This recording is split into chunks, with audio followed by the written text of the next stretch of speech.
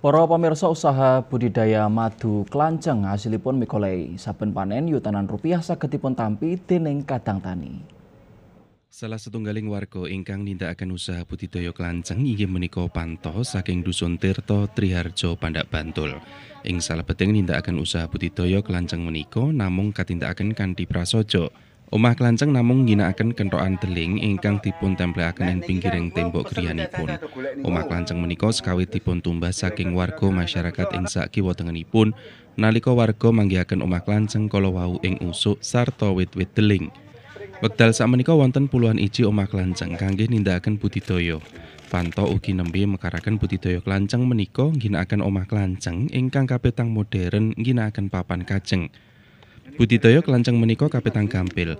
Pakanipun saking sekar ingkang kathah tuwuh ing sakiwa tengening papan padununganipun kanthi madu ingkang dipun asilaken menika gumantung saking kalian kathahing sekar ingkang wonten. Nggih gampil karena kita mboten sah napa-napa anggere dipasang ten riku mangke nek napa jenenge vegetasi.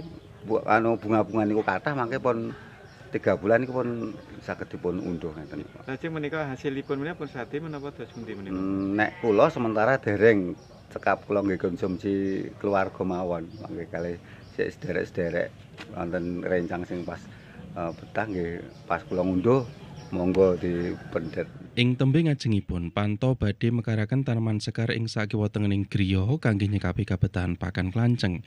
Madu klanceng gadhah mupangat ageng tumrap kasarasan sarta saged ngobati maneka werni sesakit propolis menapa dene kolagen kangge njagi daya tahan badan.